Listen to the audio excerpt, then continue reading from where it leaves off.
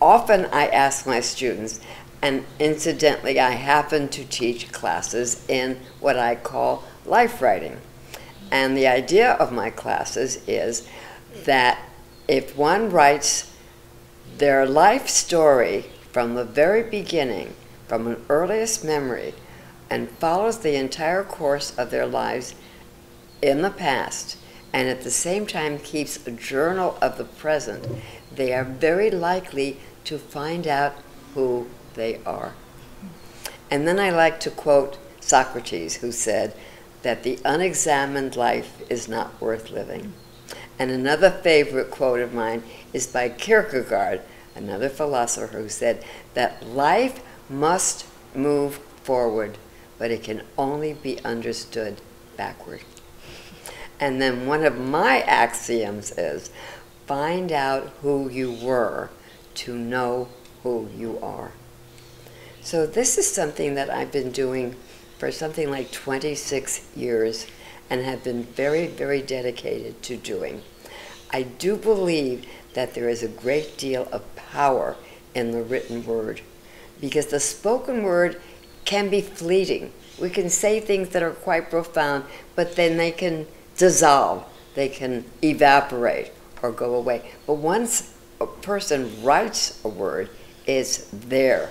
They can always reread it, they can communicate to another person through their writing, and they can leave a legacy of who they really are to people who follow them in generations to come.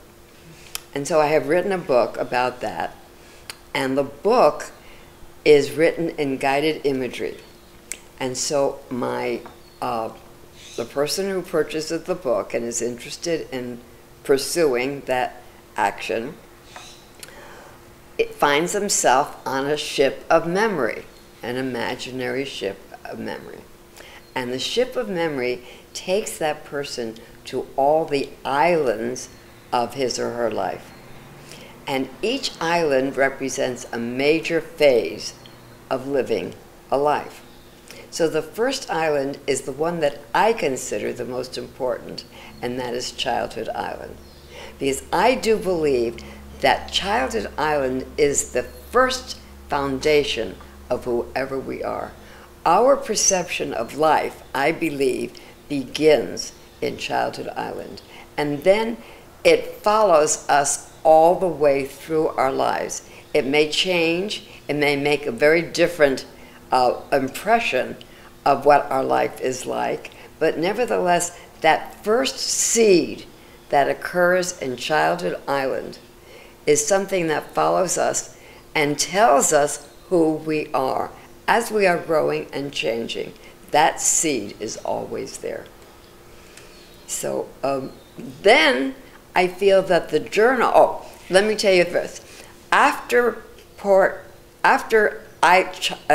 Childhood Island, the ship of memory comes back. After we've done all the investigating of Childhood Island, what our parents were like, what our grandparents were like, what school was like, and our best friends and everything that we can recall and write about Childhood Island. After we finish that, the ship of memory comes back and takes us to Teen Island. And Teen Island consists of stepping stones from 13 to 19. And each stepping stone has a different memory attached to it. Often there are certain popular songs that can bring us right back to that memory. And we go through all of teenage experiences on Teen Island. But the interesting thing about that is that on Childhood Island, we're asked to speak about our parents. We describe them, and we describe our experiences with them, what they're like as we perceive them. But when we get to Teen Island, our impression of our parents changes completely. And then we become the rebel and the teenager. And when we get to Maturity Island, which follows Teen Island, then the same thing happens. We see our parents very differently when we're an adult than we did when we were a child. So that's an indication of how our perception is constantly changing and moving as it will. Within my head, there is a world of people pounding upon my brain for liberation. They laugh, they weep, they struggle and strive. They love and hate, know anguish and despair, hope and inspiration. I often see with different eyes than those within my head the chronicle of time past, the net cast upon the present, and the curtains open to the future. There are kings seated upon the throne of my imagination, and humble beggars, women who yearn for love, and men who love them or sin with them. They speak words to me, and through me demanding that I must set them down with my pen. They are more alive to me than anyone I know in this material world.